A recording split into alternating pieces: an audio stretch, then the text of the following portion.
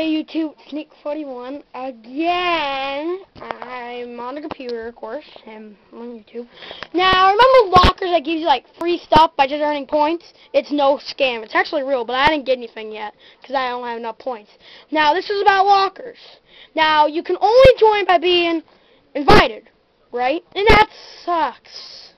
Well, I have a lockerz account, and if you want to join, just PM me your email address. No password. I created an extra email address.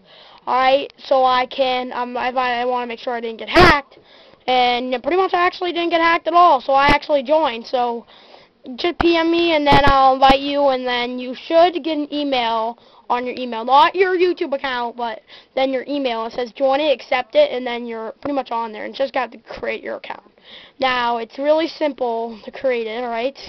Alright, so if you want to join real bad, now I haven't got anything yet because they're waiting for they're trying to get stuff shipped in. Like, everything is fresh out, so they have nothing.